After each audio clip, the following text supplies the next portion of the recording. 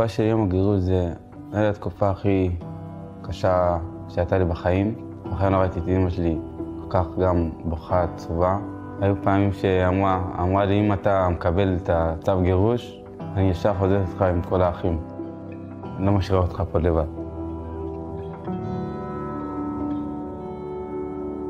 זה דבר קשה לספור את זה. בן אדם אחרי גיל 18, ישר לא חי עדיין את החיים, לשלוח אותו למקום שהוא לא מכיר. דרך העבודה שלי נחשפתי לסיפורים שלהם, וכך החלטתי להתנדב במועדון הנוער של אסף, ואני עושה את זה כבר 7 שנים. שיש להם עתיד לא ברור, עתיד לא ברור מבחינת איפה הם יהיו, אם יכולים ללכת ללמוד באוניברסיטה, אם הם יחזרו למקום לדרום סודן או לכל אריתריאה או כל מקום אחר. הם חיו בפחד. הפחד שלהם היה הפחד שלי, שהם יגורשו מפה, וזה באמת הרג אותי.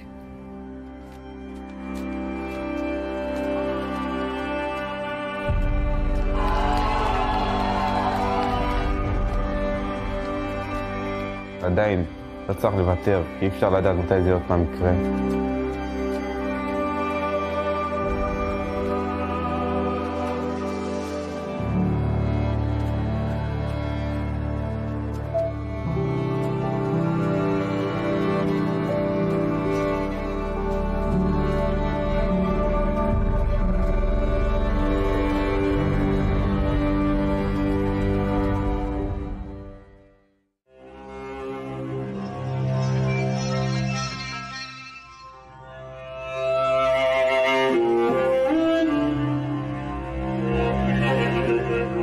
كنت أشتغل سائق تاكسي من برطة على جنين 5 سنين.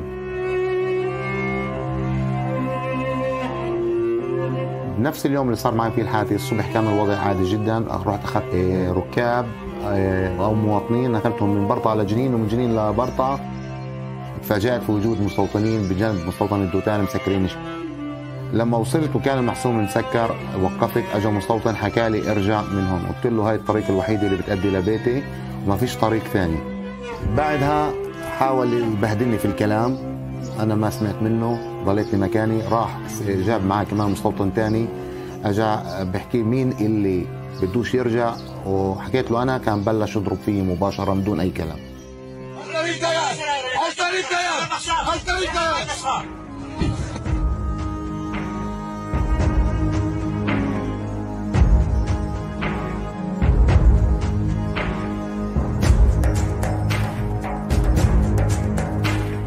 What we try to do is to hold the Israeli authorities accountable for Israeli actions in the West Bank.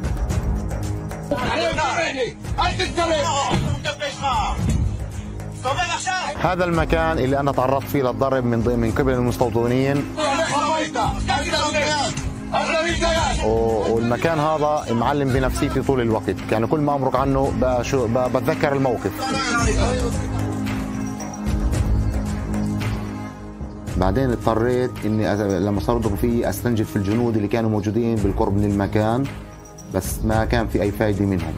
لما ضربوني حسيت في الاهانه وانه انا ما بملك حقي حتى في العوده لبيتي. I think the feeling of Palestinians being exposed to violence, to damage to property, is something that Israelis just don't want to know. And if you want to call yourself a democracy, you cannot do that.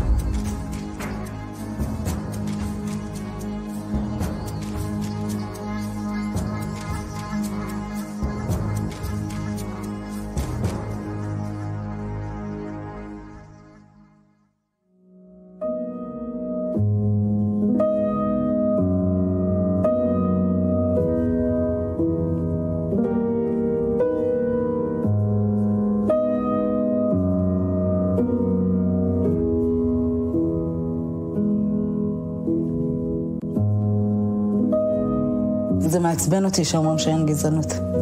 במיוחד במצב של היום, זה מתסכל. כי אנחנו חווים את זה. קורה במקומות עבודה, זה קורה בבית ספר, זה קורה בגנים, אתה לא יכול להתווכח עם בן אדם שחי את זה וחווה את זה מגיל קטן. אני כרגע עובדת בבית חולים כאחות. באתי למשמרת ערב, הייתי מופקדת על כמה חדרים, ובאחד החדרים התקבל מטופל כשהייתי צריכה לזרוק את המזרק מחט, הייתי צריכה לזרוק אותו לפח שהוא מיועד לחפצים חדים. והבת שלו ישבה עם הקורסה בדיוק בפינה שהפח היה נמצא שם. אז ביקשתי ממנה שאם יכולה לזוז עם הקורסה, זה יעזור לי מאוד. ואז שמעתי אותה אומרת, אתיופית מסריחה, תחזרי לאתיופיה. עמדנו אחת מול השנייה, והיא פשוט סתרה לי. לא כאבה לי הסתירה, יותר היה קשה לי איך שאני הרגשתי. כאב לי להבין שיש את הדבר הזה ועוד במקום כאילו ציבורי. העבודה הזאת היא באמת מספקת. אני מאוד אוהבת את העבודה שלי. אני מטפלת בחולים וזה גם ממלא אותי. אבל לבוא לתת מעצמך ושיגידו לך דברים כאלה במקום עבודה, זה חשתי השפלה מוחלטת. אני אגיד לך את האמת, אני מיואשת מהמדינה הזאת. I wish all Ethiopian Israelis were feeling that they are part of the Israeli society. At the end of the day, when they go and experience these, racist or discriminatory acts in their daily lives, they slowly start to feel that they are not welcomed, they are not accepted. We are teaching the Ethiopian Israelis. This is their country. This is a democratic country. They have rights. שיפסיקו עם המקרה הגזענות האלה. שיפסיקו להתייחס אלינו כאל שונים. לילד מותר לשבת בספסל בשכונה שלו בלי לפחד שאיזה שוטר יעבור. שהבת שלי יכולה ללמוד בכל מסגרת שהיא יכולה. לא שלא מקבלים אתיופים, כי ישר פוסטים אותם ולא מסתכלים על ההישגים שלה או על מי שהיא. צריך לקבל כל בן אדם באשר הוא. לא משנה מאיפה הוא הגיע או מה הצבע העור שלו.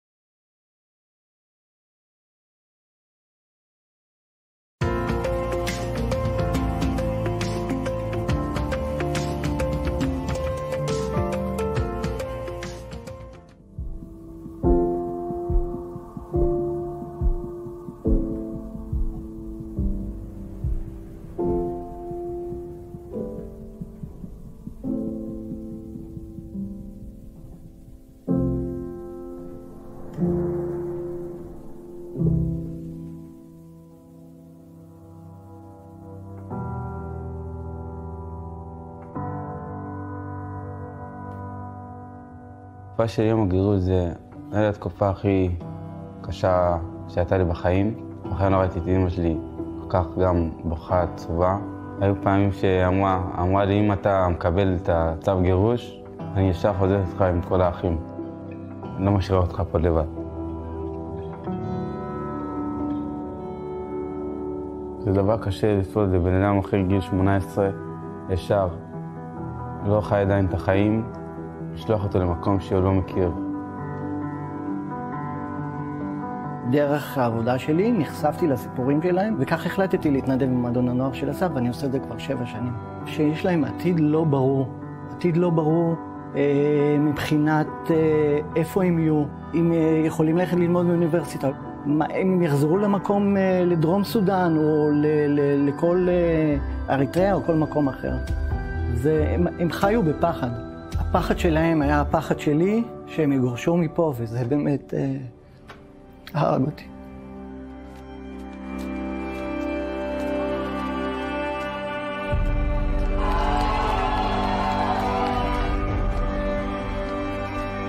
עדיין לא צריך לוותר, כי אי אפשר לדעת מתי זה עוד פעם יקרה.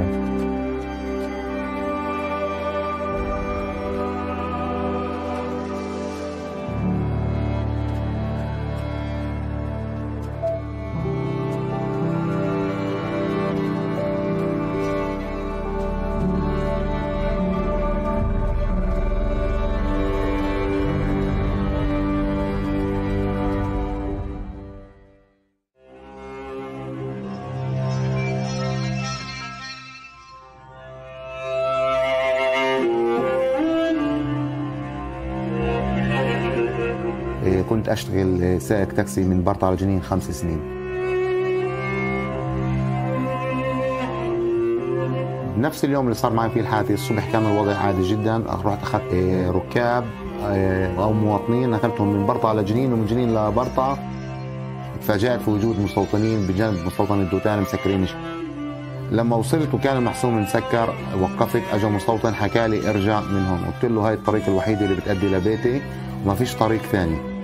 بعدها حاول يبهدلني في الكلام، انا ما سمعت منه، ضليت مكاني. راح جاب معاه كمان مستوطن ثاني اجى بحكي مين اللي بدوش يرجع، وحكيت له انا. كان بلش يضرب فيه مباشره من دون اي كلام.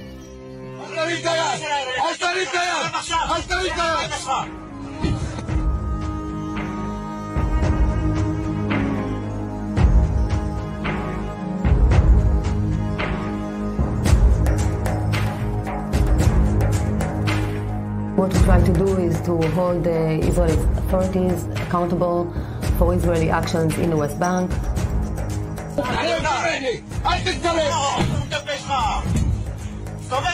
هذا المكان اللي أنا تعرضت فيه للضرب من قبل المستوطنين، والمكان هذا معلم بنفسيتي طول الوقت. يعني كل ما أمرق عنه بتذكر الموقف. بعدين اضطريت اني لما صاروا يضربوا فيه استنجد في الجنود اللي كانوا موجودين بالقرب من المكان، بس ما كان في اي فايده منهم. لما ضربوني حسيت في الاهانه وانه انا ما بملك حقي حتى في العوده لبيتي. I think the feeling of Palestinians being exposed to violence, to damage to property, is something that Israelis just don't want to know. And if you want to call yourself a democracy, you cannot do that.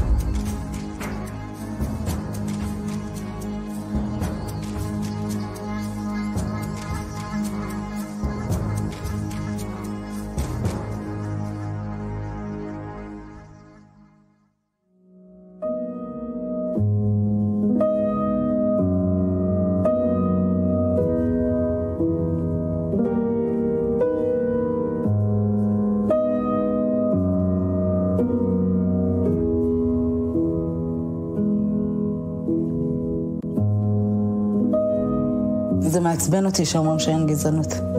במיוחד במצב של היום, זה מתסכל. כי אנחנו חווים את זה. קורה במקומות עבודה, זה קורה בבית ספר, זה קורה בגנים, זה... אתה לא יכול להתווכח עם בן אדם שחי את זה וחווה את זה מגיל קטן. אני כרגע עובדת בבית חולים כאחות. באתי למשמרת ערב, הייתי מופקדת על כמה חדרים, ובאחד החדרים התקבל מטופל. כשהייתי צריכה לזרוק את המזרקים מחט, הייתי צריכה לזרוק אותו לפח שהוא מיועד לחפצים חדים. והבת שלו ישבה עם הקורסה בדיוק בפינה שהפח היה נמצא שם. אז ביקשתי ממנה שאם יכולה לזוז עם הקורסה, זה יעזור לי מאוד. ואז שמעתי אותה אומרת, אתיופית מסריחה, תחזרי לאתיופיה. עמדנו אחת מול השנייה, ופשוט סתרה לי. לא כאבה לי הסתירה, יותר היה קשה לי איך שאני הרגשתי. כאב לי להבין שיש את הדבר הזה ועוד במקום כאילו ציבורי. העבודה הזאת היא באמת מספקת. אני מאוד אוהבת את העבודה שלי. אני מטפלת בחולים וזה גם ממלא אותי. אבל לבוא לתת מעצמך ושיגידו לך דברים כאלה במקום עבודה, זה חשתי השפלה מוחלטת. אני אגיד לך את האמת, אני מיואשת מהמדינה הזאתי. I wish all Ethiopian Israelis were feeling that they are part of the Israeli society. At the end of the day, when they go and experience these, racist or discriminatory acts in their daily lives, they slowly start to feel that they are not welcomed, they are not accepted. We are teaching the Ethiopian Israelis, this is their country, this is a democratic country, they have rights. שיפסיקו עם המקרה הגזענות האלה. שיפסיקו להתייחס אלינו כאל שונים. לילד מותר לשבת בספסל בשכונה שלו בלי לפחד שאיזה שוטר יעבור. שהבת שלי יכולה ללמוד בכל מסגרת שהיא יכולה. לא שלא מקבלים אתיופים, כי ישר פוסטים אותם ולא מסתכלים על ההישגים שלה או על מי שהיא. צריך לקבל כל בן אדם באשר הוא. לא משנה מאיפה הוא הגיע או מה הצבע העור שלו.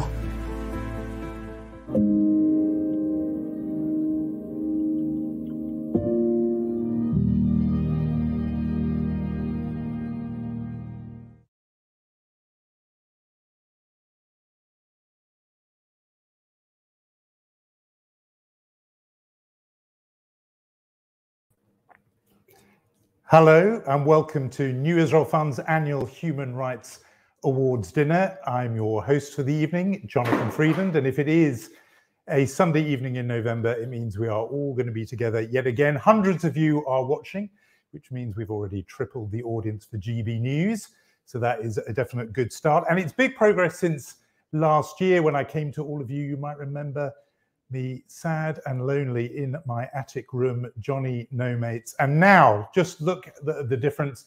Just look over my shoulder and behind me and you can see that I have paid a group of actors to sit behind me pretending to be my friends. This represents great progress. It is a kind of hybrid we're doing this evening. It means some of you will be watching in the comfort of your home and some of you will have, like these people, blagged your way into someone else's house to eat their food and drink their wine and join us that way. And all of you are extremely welcome because the focus this evening is very much on you as the supporters of the New Israel Fund in its extraordinary work to make Israel a more fair and more just place. I'm going to be leading us through the proceedings this evening, and it is an important evening because it is the 25th anniversary of the New Israel Fund in the UK. I haven't been doing the awards dinners for every one of those 25 years, although it may feel like that a little bit to all of you, but it is a very, very great pleasure. And tonight is going to be absolutely special because we are honouring both an organisation and an individual who really do incarnate the phenomenal work that New Israel Fund does. One of those, the organisation is Shatil, the individual is the activist Avi Dabush. You're going to be hearing all about both of them as the evening goes on. We're going to have the New Israel Fund's trademark stirring films about those groups. We're going to have live music, which is wonderful, and we'll be joined live by our winners. So all of that is ahead, and hopefully you've got some delicious food and drink coming as well, depending, of course, on your friends and where you've chosen, because it may have gone very badly wrong. I don't obviously know that. Now, the main purpose of the evening, of course, to cut to the chase, is to raise money for the New Israel Fund so it can do its work making Israel better and fairer. And the process for that involves the QR code, which I hope you can see on the corner of your screen. It is some really state-of-the-art technology involved. I'm sure Israeli high-tech has got in there somewhere. Our target this evening is £500,000. Just think of it as one billable hour for Jeffrey Cox. I think if you think of it that way, you'll realize that it is very achievable. That is what we are after tonight. So what you need to do is hold up your phone to that QR code, and then as if by magic, it will lead you to the New Israel Fund's special tailor-made high-tech platform, and it will take you through all the steps you need essentially to give your money to the New Israel Fund and to the kind of work you're going to see highlighted tonight. We obviously want to hit a big target this year because what a year it has been since we last gathered, not only in terms of getting me out of the loft and down here into the main ground floor of the house. That feels, as I said, like progress. But a big year for the issues we all care about. And in terms of Israel, I think what's been really striking about the year that's passed is that the world has looked to Israel in three different ways. And I think it's fair to say one of them not good and two of them rather hopeful. And one bad way, two good ways, in which Israel has been the center of the world's gaze this last year. And you probably don't need me to tell you about the negative one that happened in the last 12 months. And that is, of course, the 11-day war over Gaza in the spring of this year. For nearly 5,000 rockets, more than 260 people killed, most of them, as you know, Palestinians. And the bloodshed that was unleashed by that and the hate spread inside Israel, so that Jews and Arabs were quite literally fighting each other on the streets, killing each other on the streets. And it highlighted actually in a really dramatic way the kind of challenge that so many of the groups that receive funds from the New Israel Fund and from people like you who give, highlighted how important that work is, because coexistence in Israel between Jews and Arabs is such a live issue, and we saw that played out in a really vivid and often quite lurid way this year. So that obviously has been one of the tough parts of the past year. But I did mention two positives, and the first one is perhaps unexpected to put it in this category, but Israel emerged as a kind of leader on COVID and the pandemic. And I had the privilege of speaking a few weeks ago with the doctor who is essentially Israel's Anthony Fauci. She is leading Israel's COVID response, a phenomenal woman. And she said that how incredibly stressful it was for her, because she feels that Israel is essentially going it alone. Israel has gone first in all the different stages of this process. Firstly, in rolling out the vaccine. It was doing it first when no one else had yet done it. And then again with the program of booster shots. And I said to her, you know, are you just working around the clock? You know, how are you sleeping at night? She said, there are no nights. She is just working day and night. And one of the big sources of anxiety, she said, was the fact that she's trying things that she knows no one else in the world has done. So Israel has suddenly become a place that people are talking about, not for the conflict, but for its progress in dealing with this huge challenge. So that's one. And the other one, again, not an area where you would normally think would be hopeful, but is in the area of politics. And that is, Israel had a change of government this time. For the first time, it felt like, more or less since my bar mitzvah, Benjamin Netanyahu was not the prime minister. Suddenly, there was a change in government. Many people have wondered if that would ever happen again in Israel. And the reason why that's a positive, and the reason why it's been gone around the world, I would say, is that the coalition that is ruling, nobody gave it any kind of chance and thought it had any prospects, but it's tremendously diverse. And there are parties of the right, most certainly, parties of Israeli nationalism, including the prime minister's party. But there are also parties of the left, of civil rights and equality, and Israel's first Israeli Arab party. Again, super conservative party, Islamist party. It might not be a natural fit for many of the people watching this event tonight. But the message of the government has been, there is essentially, in the words of Joe Cox in this country, there is more in common than divides us. And that has been the kind of animating theme. And it's been really interesting to see Israel's prime minister, new prime minister, Naftali Bennett, go around the world making that point, saying, essentially, if we can do this, there's no reason why you, in all these different countries of the world, can't unite. So one negative, but two big positives, I think, have come out of this year in terms of the way Israel is seen and Israel's supporters look at Israel around the world. So some grounds for optimism there, some grounds for feeling a bit better about the future, which leads me naturally, if we're talking about hope for the future and the what comes and the potential that lies ahead, what better moment to introduce the new Chief Executive Officer of the New Israel Fund, because there's been change there. It's not just at the Israeli government. And so a word from the new CEO of the New Israel Fund, David Davidi Brown.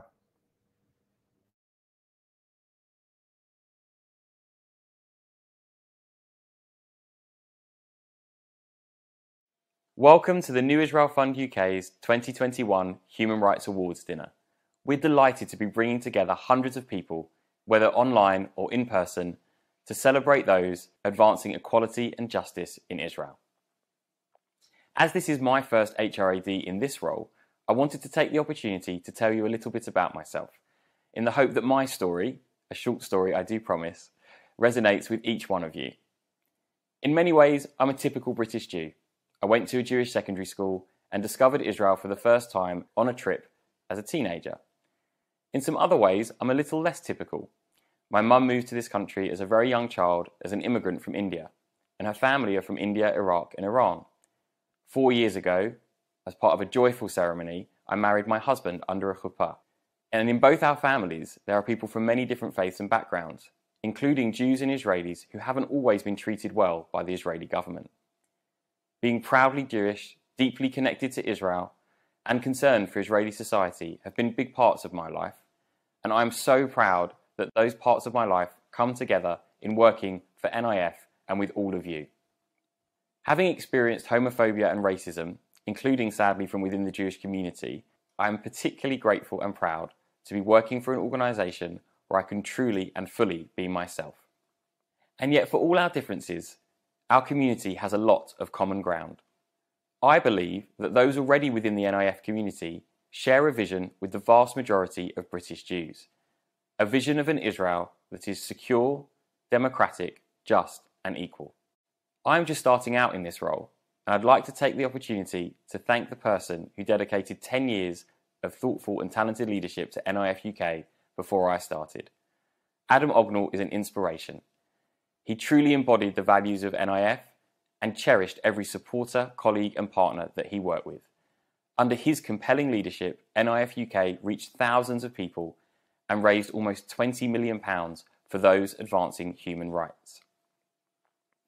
Carrying on Adam's leadership and building on the good work of all of those that built NIF UK over the last 25 years means we continue our struggle for justice. For many people, over many years, supporting Israel was about solidifying defences or raising buildings.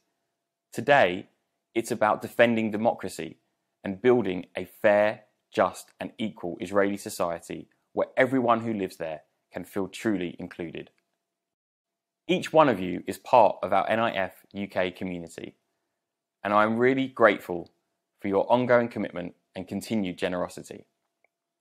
Tonight, I hope you will renew that generosity and support for inspiring leaders like Avi Dabush and phenomenal partners like Shatil.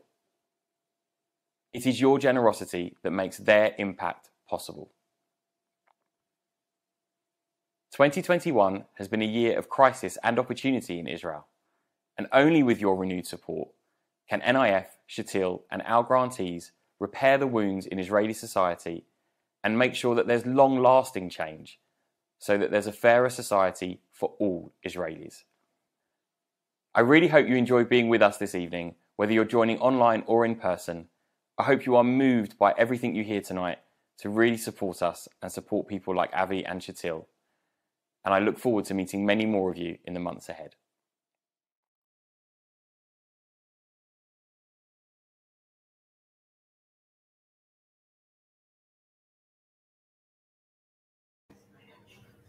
Well, some inspiring words from the new Chief Executive of the New Israel Fund, David Davidi Brown. And he's obviously already done some inspirational work, because I can reveal that in just the last few minutes, New Israel Fund fundraising total has reached 6 figures, and it stands at £100,000, which is a huge achievement already. In Geoffrey Cox's terms, that's already about 6 minutes of work. So that is extraordinary. We've done extremely well. To our first winner then, but keep coming with the donations. You can do that via the QR code on your screen. Remember, you just hold up your phone and it does the rest through various magical things and takes you to the fundraising platform. You log in there, incidentally use the details you use to book your place for this evening. That will be those will be the details that the platform will recognize. Make your donation there. But to our first winner for the evening, and that is Shatil, a transformational organization that works hand in hand with the New Israel Fund to ensure that the New Israel Fund is so much more than just a giver out of funds, but is instead really involved with the work itself. It trains and provides advice to hundreds of civil society organizations, and Shatil does that in order to ensure they get, in effect, maximum bang for your buck, to make sure they are supremely effective in what they do. It builds and connects networks of leaders so that groups work together to lobby for change in the areas that they target, particularly healthcare, housing and equal opportunity. You're going to see some figures at the end of the film we're going to show you now, which show you just the impact they're having actually concretely, and I mean concretely, in terms of 72,000 houses built, and in terms of dollars and cents budgets that are going particularly to the most economically vulnerable citizens of Israel, and that very often includes or really targets Israel's Arab communities. So we're going to show you a 10-minute film now that particularly focuses on the story of how Shatil changed the landscape for the Bedouin community in the Negev. And it really makes very, very tangible what Shatil does and how it changes lives. I think it's a bit of an eye-opener. We'll be back with you in 10 minutes after this film.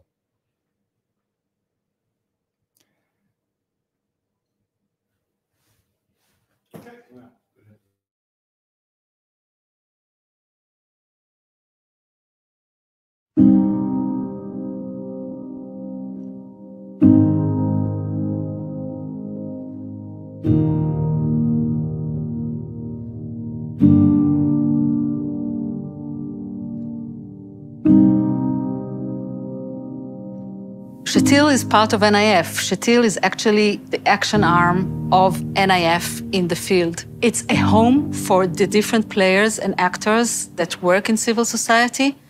We train and provide tailor-made consulting for different civil society groups and for leaders, and have them become more professional and influential in their work.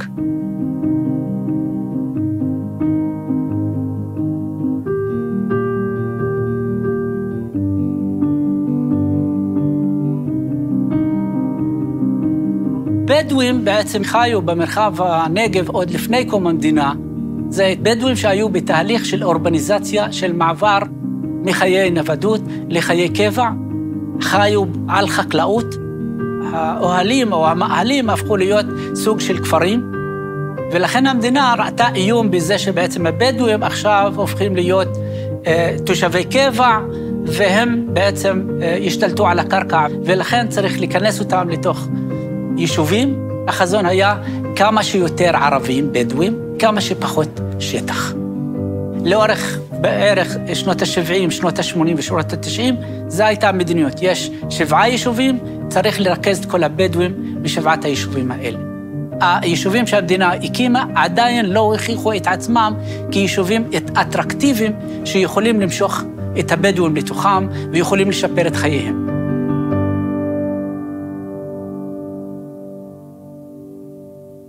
מי שלא בא ליישובים האלה שהמדינה בעצם תכננה, זה מה שאנחנו קוראים לזה תושבי הכפרים הבלתי מוכרים. מבחינת המפות של המדינה, הם לא קיימים שם, הם שקופים, ולכן תושבים האלה לא מקבלים שום שירותים מהמדינה. לא מים, לא חשמל, לא כבישים, לא חינוך, לא בריאות, לא תחבורה, ולכן המאבק, כדי שהמדינה קודם כל תראה את האנשים האלה שחיים ביישובים האלה, כי הם אזרחי מדינת ישראל, הם עושים את החובות שלהם כלפי המדינה, ומצד שני הם צריכים לקבל שירותים כמו שאר האזרחים במדינה.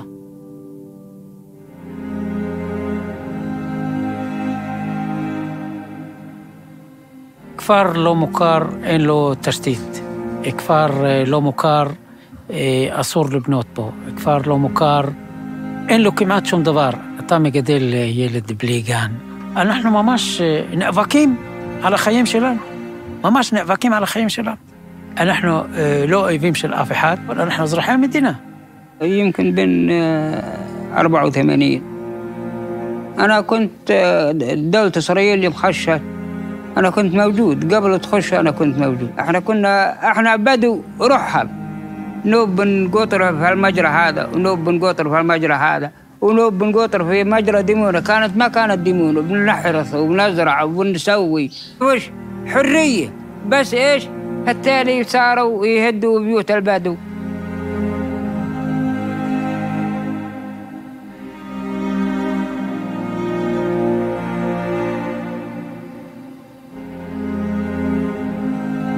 אנחנו נמצאים ביישוב ביר אל-חמאם. היישוב הזה הוא יישוב לא מוכר. רק בשנה האחרונה נהרס בו 5 בתים. 5 בתים הם שייכים לצעירים שרוצים להתחתן. המדינה דאגה להרוס להם את הבתים ולהרוס להם את החיים. זה הדבר הכי קשה, זה ממש כמו להרוג את הבן אדם.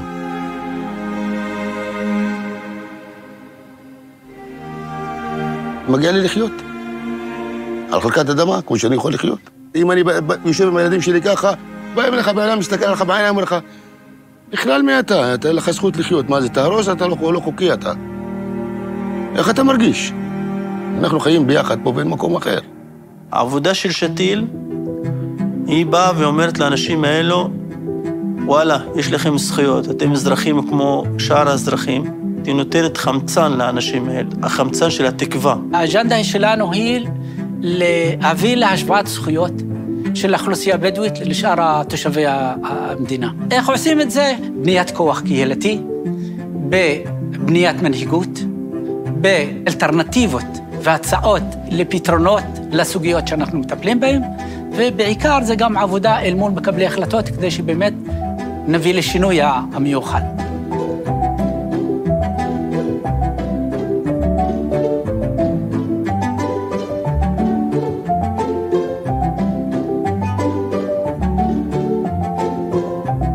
זה הישג עצום. תאר לעצמך שמאבק משותף, אנחנו מצליחים להביא את הממשלה להקים לבדואים 12 יישובים. מה אני יכול להגיד? זה באמת הישג עצום. יש מאבק להביא להכרה נוספת. היום אנחנו עומדים לקראת הנגלה הבאה. אבל גם זה תהליך שצריך להמשיך לקדם אותו.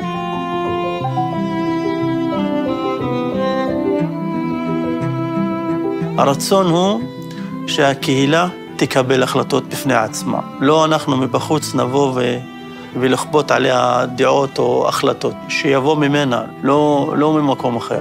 רצינו להשיג שתי מטרות. מטרה אחת היא להכיר בכפרים הלא מוכרים, והמטרה השנייה היא לספק לכפרים הלא מוכרים שירותים. שתיל ליוותה אותנו מההתחלה. השיתוף הפעולה הוא הדוק. Organizations today need a whole set of tools in order to become more impactful. They need work plans, they need to know how to raise funds, they need to be more professional in the way they want to impact policy change. That's what Shetil does. Shetil really provides these tools to these organizations. We do political work, political consultancy. We do advocacy both towards the Knesset, the government, and local authorities. It's crucial in order to create policy change. עצם זה ששתיל נמצא בשטח, נמצא בקשר ישיר עם המנהיגים האלה, מכיר את הסוגיות, מכיר את האנשים. אנחנו פה יושבים בנגב, זאת אומרת, אני בדואי, אני מכיר את כל מה שמתפתח. כדי לעזור למנהיגים האלה לעשות את העבודה שלהם, הייתי אומר יותר טוב. אני אמל נססרה, אני היום מנכ"לית עמותת סדרה ריגת הנגב, אקטיביסטית חברתית פוליטית, וגם פעילה בכל מיני מרחבים שהם מובילים למקום של שינוי חברתי. סדרה עוסקת בהעצמת נשים מהמרחב החברתי, קהילתי, חינוכי, פוליטי. אנחנו מתרגמים את כל החזון הזה דרך הפרויקטים שאנחנו מבצעים אותם בכפרים הלא מוכרים. אנחנו כן רוצות לעצם את האנשים מבחינה כלכלית. יש לנו את הפרויקט של ההריגה, שזה מעסיק 57 אנשים. אנחנו מגיעות לאנשים בתוך הבתים. לרוב המשפחות שהן בתוך הכפרים אין אוכל. מזה נוצר הרעיון של הפרויקט של סדת אל-בדיה, שזה גינות קהילתיות והחממה המשפחתית. שתיל, זה הייתה סוג של מעטפה שהיא עזרה להתפתחות של האישיות שלי. להיות אישה משפיעה, אישה שמאמינה בעצמה, אישה שיודעת מה היא רוצה ומה היא צריכה. דרך שתיל זכיתי בהזדמנות להכיר ארגונים, להכיר אנשים משפיעים, להכיר אנשים שהם מקבלי החלטות. זה שפר את הראייה שלי, המחשבות שלי, וללמוד מה עובר על אנשים הבדואיות שהן חיות בכפרים הלא מוכרים. והפכתי להיות דמות שהיא כן משפיעה. שתיל היא סוג של ארגון שהוא מסייע לכל הארגונים. הם יודעים איך להוביל למקום של השינוי האמיתי. השינוי שבגללו אנחנו הקמנו את העמותה. בגללו אנחנו כן רוצות לשנות את המצב הקיים. אז להם תפקיד מאוד חשוב לארגונים, לאישיות של האנשים שכן מובילים את הארגונים. הם נמצאים בכל מקום. אני גם בא מכפר לא מוכר. רציתי בהתחלה להקים בית ליד אבא שלי, ובאו והרסו אותו. אמרתי, אני צריך לעשות משהו. לא יכול להיות שאנחנו נשב ככה ולהסתכל. באתי לשתיל, מהמקום הזה אני מרגיש שאני תורם מטובת החברה שאני בא ממנה. אני רוצה שהילדים שלי יחיו בשלווה, ושיהיה להם מה שמגיע לכל בן אדם בעולם. הזכויות הבסיסיות שיהיה לנו. ألا أسكن فيه وأولادي يسكنوا فيه وأولاد أولادي يسكنوا فيه. ما ودي يعني أنا أقطر من المحل هذا وأدور ثاني محل. أنا ودي أظل ساكن في مجراي. Shatil works in the Negev with the Bedouin community, but we use the same strategies and the same models to work with other communities in Israel. Together, we can ensure that Israel becomes a more just, shared, and democratic society.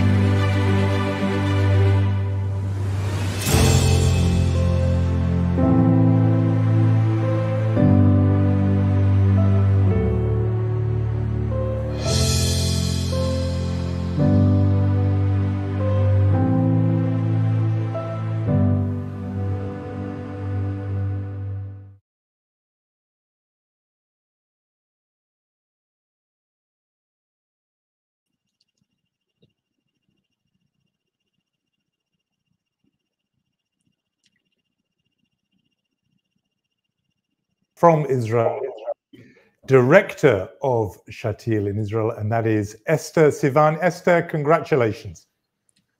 Thank you so much, Johnny. It's really exciting being here with you this evening. The support of NIF UK has been so meaningful to us in Shatil.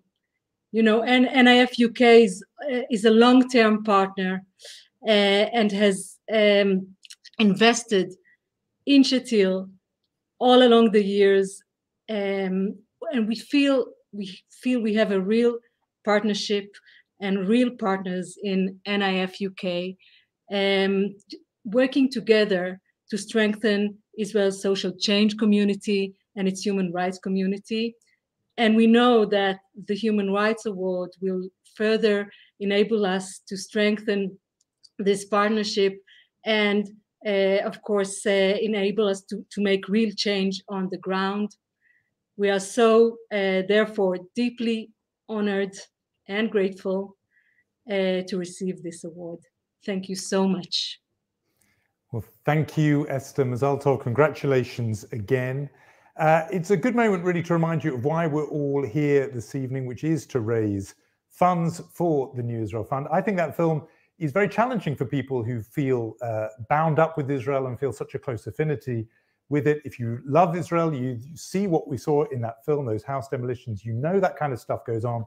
You either pretend you're not seeing it and turn away from it, or you can do something about it. And the New Israel Fund allows you to be part of the solution. If you give money tonight, you're giving money to dealing with some of the problems that you know are there and that are not always comfortable to look at. But it's either that or helping. So the New Israel Fund allows you to do that. I'm glad to tell you that many people are digging deep and giving generously. Our total has broken through the £200,000 barrier, stands at just over £200,000, 202,000. We've made it through. If we can reach that target we've talked about of £500,000 tonight, whatever you were thinking of, if you can give even a little bit more, that will be wonderful, so you can do the kind of work that we were just hearing about there. Remember the method, the QR code, you scan and it will take you straight away through to our to the online donation page. So that will be good. I think now is a moment to mention what we have to offer on our silent auction. Very difficult thing for Jewish people to do a silent auction, as you can imagine. Silence doesn't really work for us, but we're going to have to do it that way. The technology means it. But you can place your bid with one simple click and just get a load of these potential prizes for the winners. There is on offer a meal for two at Ottolenghi's Rovi restaurant. Or is it something else? Did I mispronounce? I was getting the hint of a heckle behind me. I don't know. But it's an Ottolenghi restaurant. That you will get a print by the award-winning photographer Judah Passel. He is an absolutely brilliant photographer, so that would be fantastic. A luscious hamper from Honey & Co.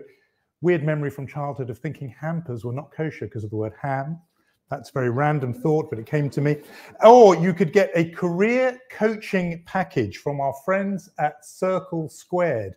several people in this room already getting onto their phones for midlife career panic as they seek a career coaching package from our friends. So all of those prizes are up for grabs in our silent auction slightly later on. For now, though, we do have a treat for you, and it comes in the form of exclusive music recorded by a member of the New Israel Fund's International Council, longtime activist. She calls herself an artivist, using the power of art to advance her message and her ideals of partnership and peace.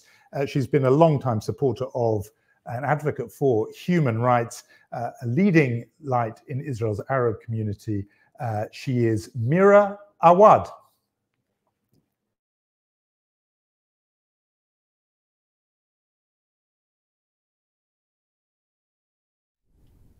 Hello, dear friends of the New Israel Fund.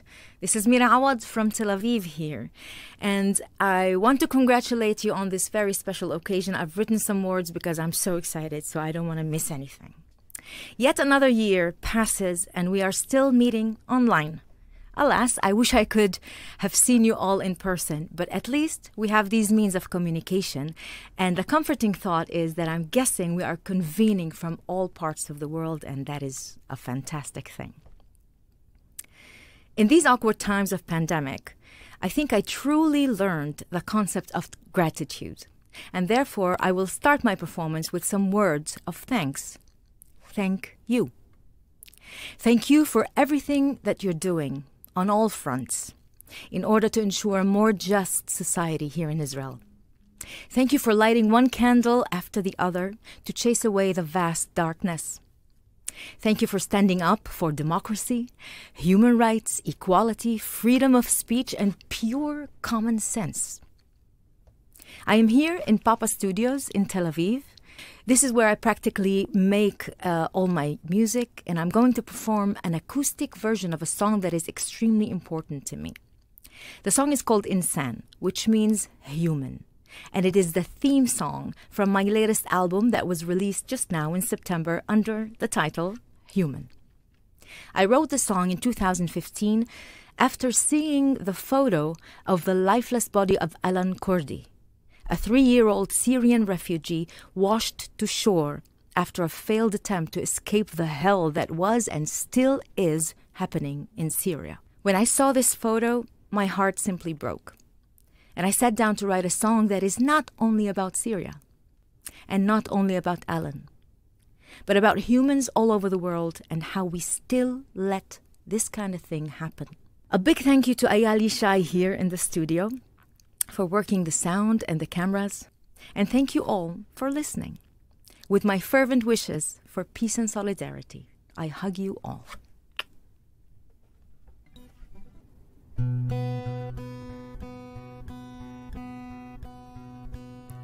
طلع بعيني أنا مثلك إنسان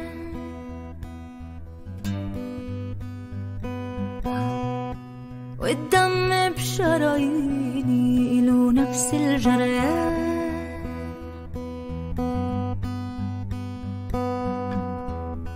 إحنا من نفس الطين ربينا بنفس المكان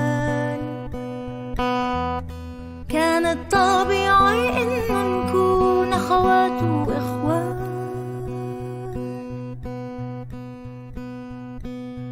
بتقولي كل البشر من آدم جايين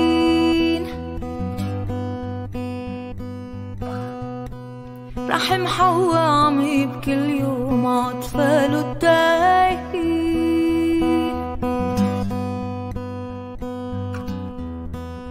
أخ بيودر أخ وناس صاروا لاجئين وأصوات الكراهية ملت الميادين يا إنسان يا إنسان يا إنسان يا إنسان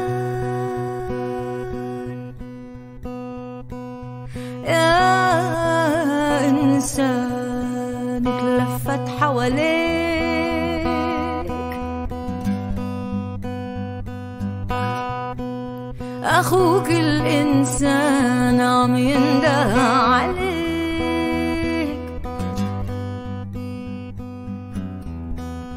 من تحت أنقاض حياته من ورا جدران مأساته يا إنسان يا إنسان يا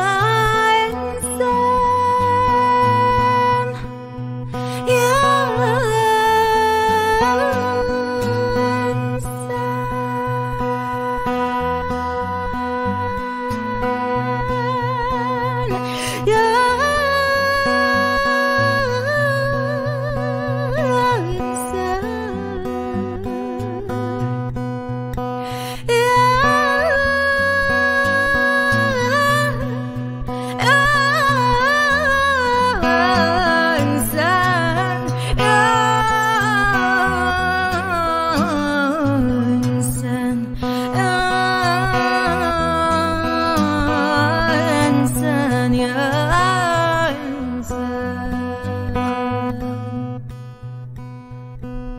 طلع بعيني أنا مثلك إنسان.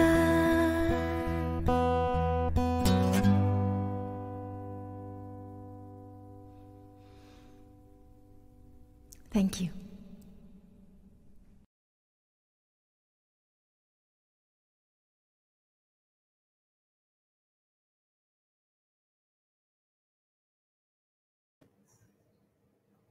Our thanks to Mira Awad for that song. Look into my eyes, I'm human just like you, she sang, which actually could be the NIF's message distilled in a nutshell. Very, very poignant and a beautiful song from Mira Awad. We turn to our second award winner, and that is Avi Dabush. I mentioned at the start that we were doing an organization and we've talked about Shatil. And Avi Dabush is a really exceptional individual. He has been working as an activist for decades and inspiring whole communities to take action, including communities who never thought that anyone would pay them any attention. His commitment is very particularly to the periphery of Israel, both geographic and political. And this is not just a position that he's adopted, this is really his life. He lives in the communities that he motivates and mobilizes. And he's been speaking for them and working for them with great results. It's his effectiveness that really sets him apart, I think. I don't want to give away too much because we're going to watch a short film all about Avi Dabush and the work that he does, and we'll meet him on the other side of this film. So take a look at the work of Avi Dabush.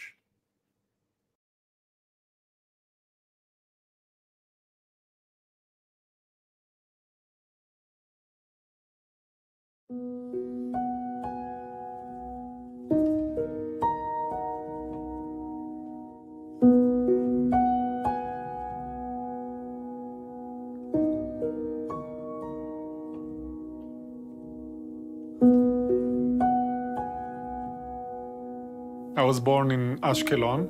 It's the most southern city on the seashore of Israel. From the periphery, of course.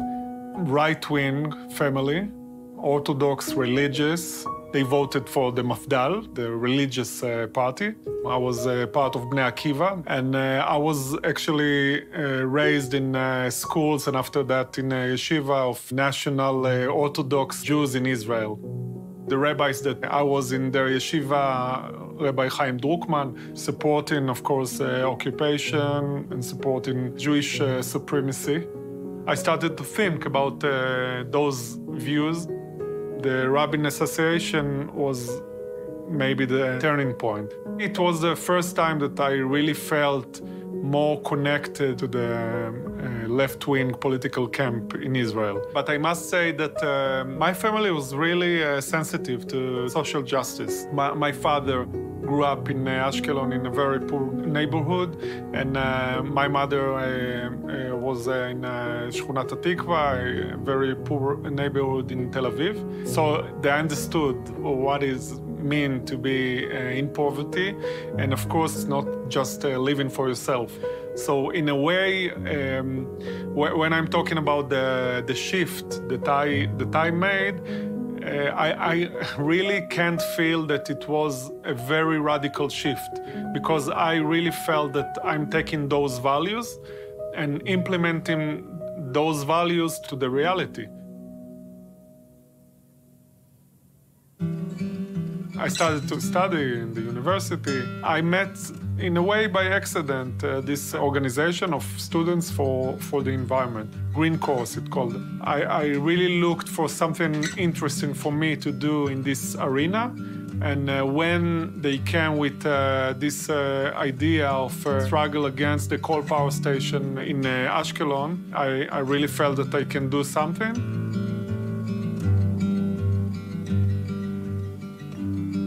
I led this struggle. Every Friday we came to Ashkelon and we talked with people, telling them about this program, the coal power station. I understood that if we can make this fire of people, bring the people together to shout against it, it can make a difference. For me, this campaign of the coal power station was the first time that I came back to Ashkelon and saw it in a new way. I understood what does it mean to be in the periphery in a deep sense. It's not only about resources, it's not only about money, it's also about your idea of power.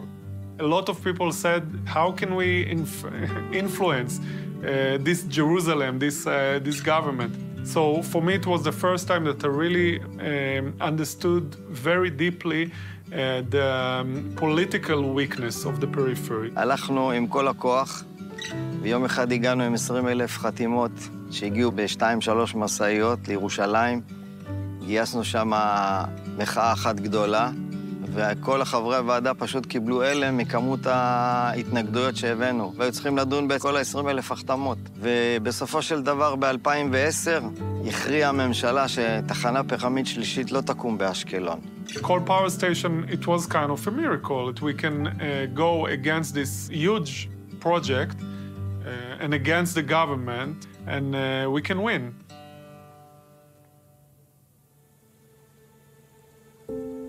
The children of Israel are not born equal. There is a very big gap in terms of education, in terms of economy, and for health. We told ourselves that we want to do something that can make an impact. We established this notion of the peripheries movement. ישראל מכילה שתי מדינות. יש מדינה מאוד מפותחת, אומת הייטק, מדהימה, ויש מדינת עולם שלישי. בישראל הפערים הם מאוד מאוד גדולים, וסביב השאלה הזאת בעצם נוצר חיבור שניסה בעצם להגיד, רגע, בואו נמצא את המקומות המשותפים שלנו, שהם לא מפלגתיים, נאחד את הכוחות שלנו, וזה דבר שאבי אמר לי, והוא נחרט, אנחנו צריכים ללכת ביחד.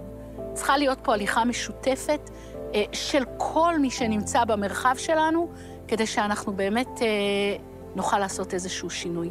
ותנועת הפריפריות באה ואומרת, בואו, אנחנו פותחים את השערים, אנחנו פותחים את הדלתות, לכולם. הגענו לוועדות בכנסת, השמענו את קולנו בצורה מאוד נחרצת בהרבה נושאים, בתחום של בריאות, בתחום של חינוך. הרצון היה באמת להכניס את השיח למיינסטרים, שאנשים יבינו על מה מדברים, שיבינו את המשמעות לחיים היומיומיים של אנשים שלא חיים בתוך בועת מרכז הארץ, ולעשות דרך זה את השינוי. In 2016 we started the movement, and we decided to make this focus on health issues and educational issues. It was in Yerucham, actually, the meeting, and we asked Michael Bitton to come and talk with us at the end of the meeting.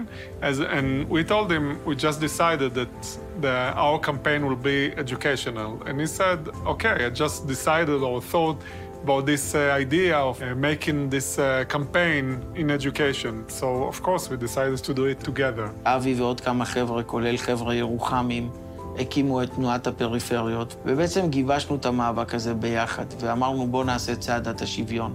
ויצאנו בעצם למסע הזה ברחבי ישראל. אלה היו ימי המחאה הגדולה, בכל לילה ישנו במאהל של מחאה. והסברנו למה יש אי שוויון בישראל. הרעיון היה לייצר תודעה בכל המדינה, שבעצם יש מצב של אי שוויון, ובסוף לתבוע מהמדינה שתיכנס לנושא של תקצוב דיפרנציאלי בחינוך, ותתחיל לתקצב יישובים שהם לא עשירים בעושר מוניציפלי, ותיתן הזדמנות טובה יותר לכל ילד. עשו תקציב דיפרנציאלי בחינוך, והוקצו מאות מיליונים חדשים לחינוך, ואני ממשיך בכנסת. It was really unique because it connected a lot of communities, and in a way that was our dream. We have to go together in order to achieve something deep.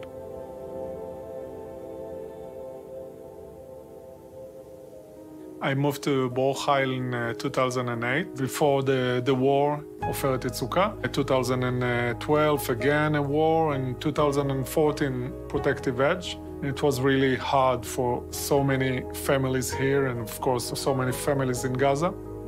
In a way, this is our destiny, unless we will do something. Started to talk with people and said, we have to make this movement to establish a voice that calls for diplomatic solution, because we understood that no one will help us. And it was really interesting that a lot of people from Sderot, even people really rooted in the right-wing parties, were really open to that and supported and joined this movement. עזה תמיד נוכחת. היא תמיד פה, קודם כל פיזית, אנחנו יוצאים לשדות, מטיילים, אנחנו רואים אותה מעבר לגבול, ולאורך ה-20 שנה האחרונות, באינטנסיביות משתנה, זה אומר שיש כאן סבבים של לחימה, לפעמים מאוד כבדה וקשה, זה חלק מאיתנו. המציאות המתגלגלת הזאת, שאף אחד לא עושה שום דבר כדי לשנות אותה, היא בלתי נסבלת והיא לא יכולה להימשך. אני חושבת שהקריאה של התנועה, קודם כל, הייתה חייב להיות ברמה הלאומית, מהלך אסטרטגי לשינוי המציאות מול עזה. זו תנועה שצמחה, היא פשוט צמחה כתנועת מחאה אזרחית, מקומית, אזורית. היה לנו מאהל מחאה מול בית ראש הממשלה בירושלים, הגענו לתקשורת, נפגשנו עם המון פוליטיקאים והמון מקבלי החלטות. לנו לא יכול להיות טוב אם בצד השני לא יהיה טוב. וזה חלק ממה שהתנועה לעתיד הנגב ביקשה להנכיח או להביא לתוך השיח, והיום זה כבר מדובר גם על ידי ראשי מועצות פה באזור וכל המנהיגות האזורית. אבי היה מאוד מאוד משמעותי ומרכזי מהרגע הראשון, הוא באמת מנהיג, עומד ומדבר, אז אנשים מקשיבים ואנשים הולכים אחריו. היה משהו, איזשהו מין נקודת עוגן כזאת, שסביבה כל הדבר הזה היה יכול להיווצר ולהתארגן. Good politics is about finding solutions with people that don't think like you. I really believe that in a deep way, you can change your reality only with conversation in order to find solutions.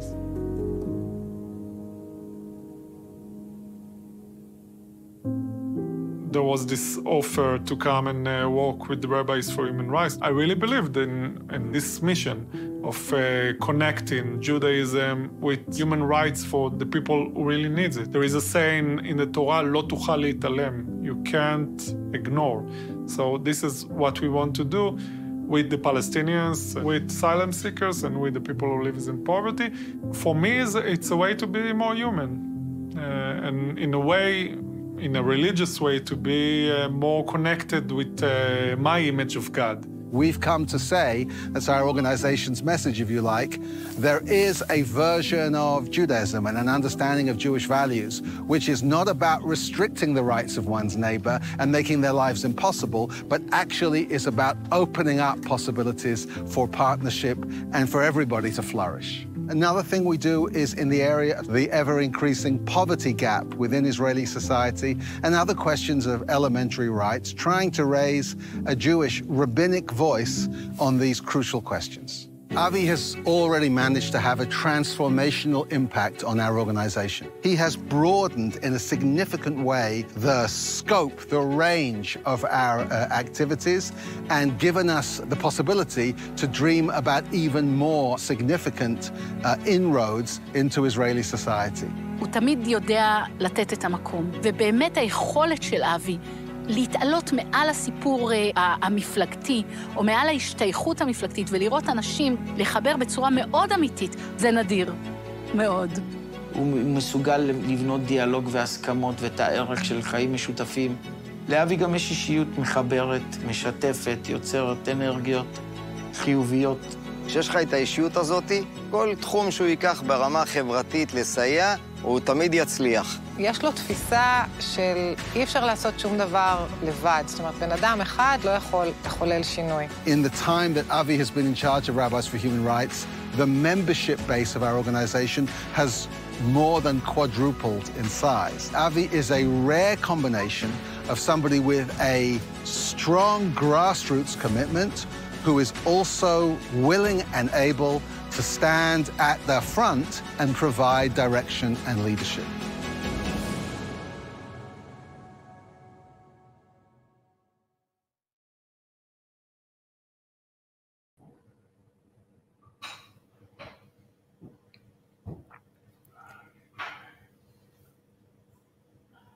Well, I'm delighted to say that we are joined live from Israel by this year's second recipient of the New Israel Fund's Human Rights Award, Avi Dabush.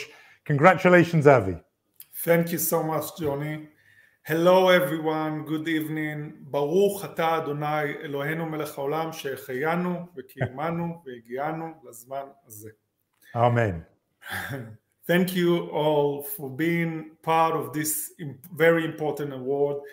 Thank you, our friends and partners at NIF UK, at NIF and at Shatil. For me personally, it is super exciting to get this award with Shatil, which was and still is my professional home. I used to work for Shatil for more than 10 years. And nowadays in Rabbis for Human Rights, we get so much effective support from NIF and Shatil. So thank you all. I hope we will see each other soon face-to-face in London or Israel, supporting a better Israel in terms of equality, democracy, and justice, and supporting more humanistic Judaism that puts in at the center the dignity of every creature, every human being, and its human rights. So thank you again, and have a nice evening. Thank you, Avi, and Mazal Tov.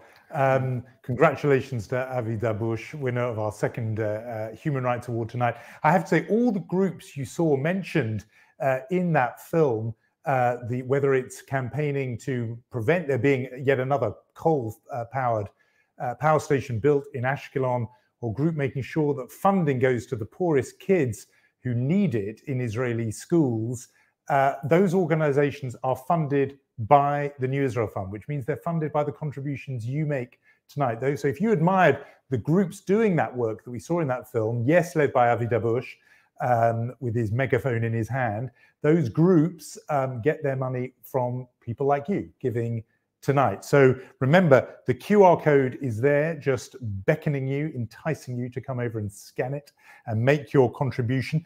In a minute, we're going to hear from our Chair of Trustees, but before that, I thought I should just update you on the fundraising appeal. I was very much looking forward to saying we'd broken through the £250,000 barrier, and I was bracing myself for that. I can tell you that we've not only broken through the £250,000 barrier, we've not only broken through the £300,000 barrier, we have reached £326,000, which is a huge sum of money, but it isn't yet all the way there in terms of reaching that target.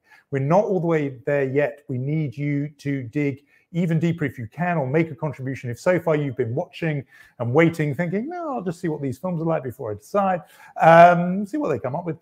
This time, it would really be good if you were moved by any of those causes there, whether it's about finding a diplomatic solution for those communities, Sderot and elsewhere on the border with Gaza, or the Rabbis for Human Rights, making sure there is a Jewish religious voice in the conversation about equality and fairness in Israel. If any of those things move you, then there's a way very directly, rather than just sitting there sort of angsting as you read stories in the papers that make you want to put your head in your hands about the way Israel's going, you can make a difference by contributing to the New Israel Fund, who will in turn fund the kind of groups we just saw.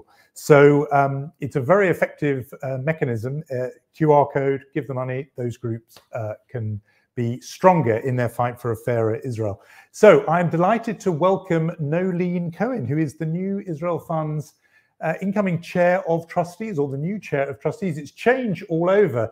Prime Minister's office, CEO's office, and in the chair of trustees office. It's all change. She's obviously been a very long time supporter of the New Israel Fund and of progressive causes in Britain and in Israel. So a word from Nolene.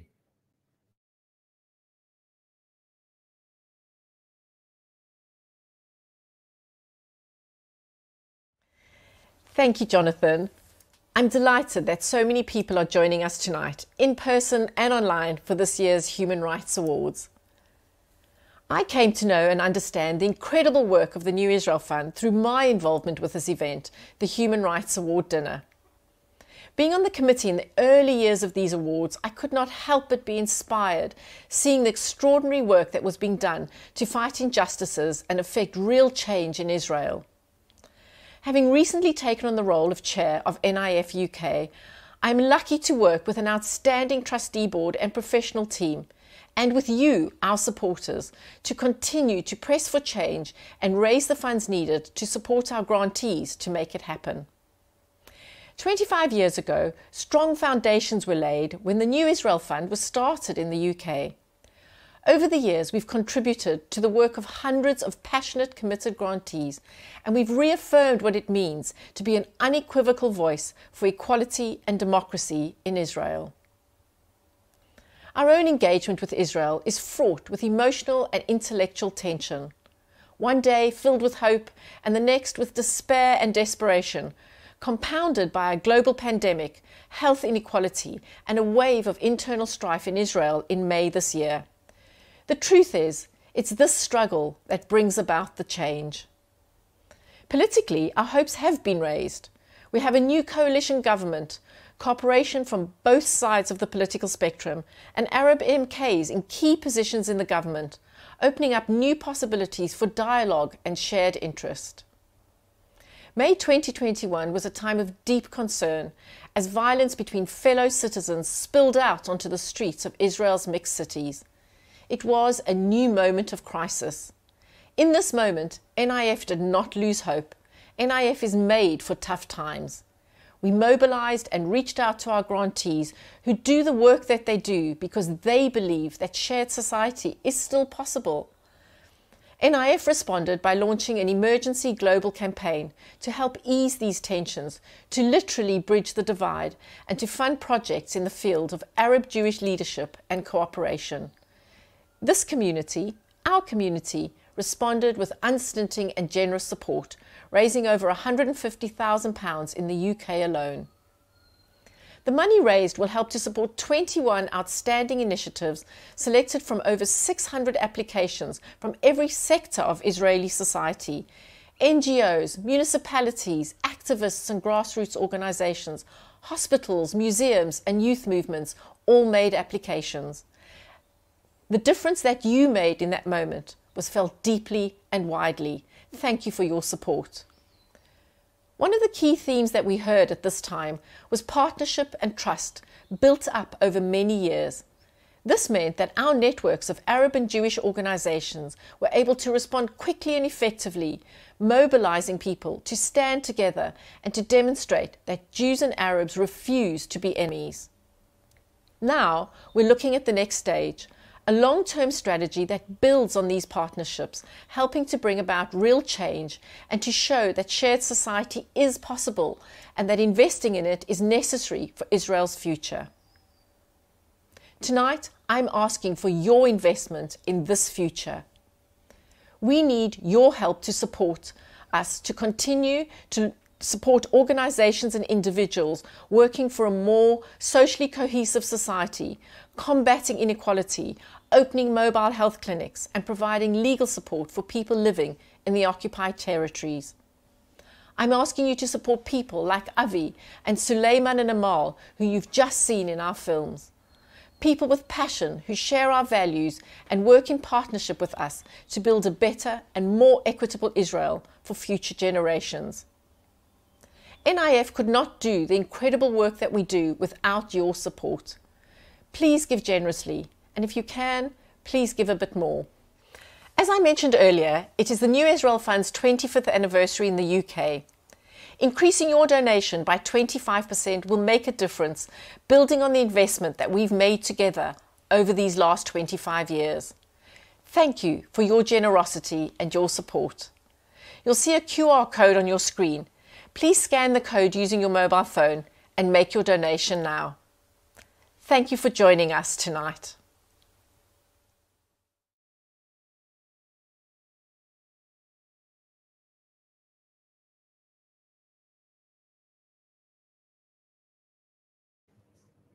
So you heard what Nolene said there. Please give generously, and then if you can, give a little bit more.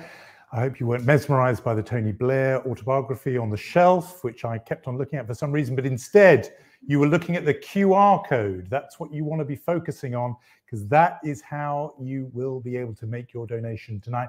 And if you use that, it does take you straight away to the New Israel Fund platform, where you can see these very hot ticket items that are going. I mean, they're not gone yet, but the auction is majorly underway. And I'm told people are bidding pretty furiously for the career coaching package. People, as I said, who are having those thoughts about whether they're in the right job. Now is the time. Again, you see this lot, they are frantically on their phones trying to get that advice. I would really do that if I were you, but also big demand for the print by the award-winning photographer Judah Passau. We have books of his photographs here. They are really terrific, and you would love to have that on your wall. Honey & Co. is a complete favorite for the New Israel Fund demographic, I'm guessing, but I think I'm on pretty safe ground with that bet.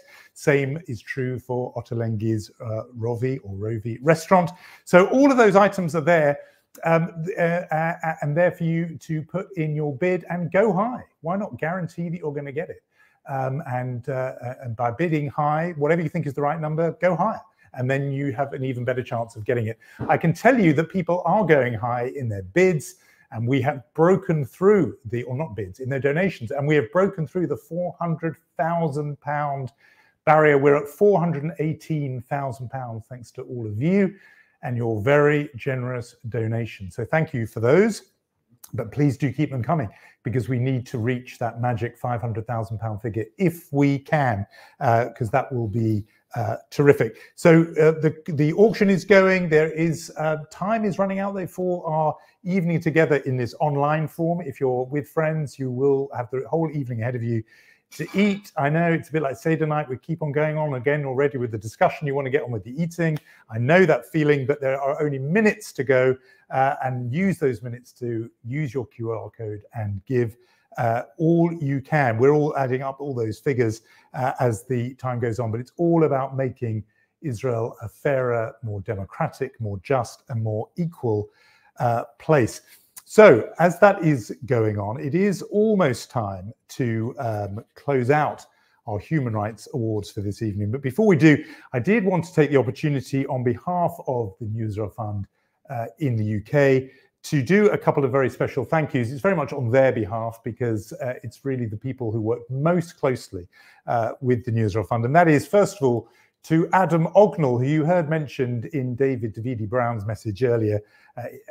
David's predecessor, Adam Ognall, who served as the chief executive for NIF UK for 10 years.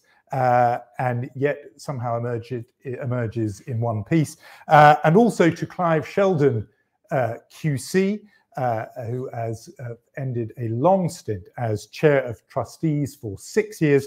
Between them, they really did steer the New Israel Fund to new heights, and Clive always brought that very steady and sort of understated but calm steel to the job. So a big thank you, I think, the New Israel Fund sends to Adam Ognall and to Clive Sheldon, both of whom have brought the New Israel Fund to its dizzy heights as we cruise towards, or rush towards, that £500,000 figure that we want you to get to tonight in this big moment. So we're going to close for the evening with something rather lovely. It was a big highlight of our gathering last year. You'll remember this contribution from longtime supporter of the New Israel Fund and all-round Israeli music legend Ahinoam Nini, or Noah, as she's known internationally. She recorded this beautiful song especially for our New Israel Fund gathering last year. I remember we were all watching it sort of alone, just looking at screens in really the height of that second lockdown last year. Things are looking up a bit now, but a song of peace and of hope from Ahinoam Nini. Thank you so much to all of you for joining us tonight. Remember, the giving goes on all evening. You can do it using that QR code. The platform will be there. Let's see if we can break through the £500,000 barrier tonight. I'm very hopeful we will. In the meantime, I hope to see all of you next year, maybe even in person. I certainly hope so. And we'll close out with this song from Noah. But before we do that, good night. And maybe we'll have a raise of glasses from the gang behind me as we all say l'chaim and good night. There they are. They're doing it finally. They're a bit of audience participation, I think. Good evening from all of us. And taking it away for the evening is Ahinoam Nini.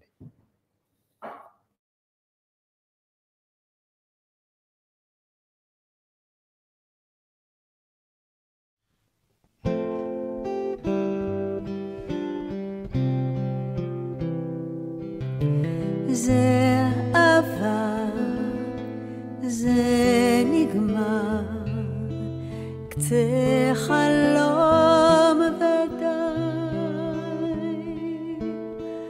כל הזמן שנשר ונצפה אותי, זה עבר, זה נגמר לתמיד אולי, מעגל שנסגר ונשארת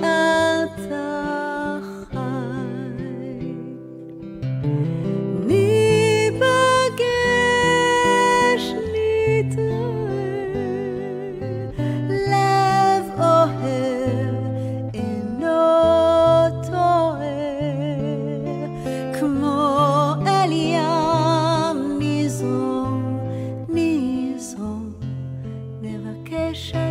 נגיע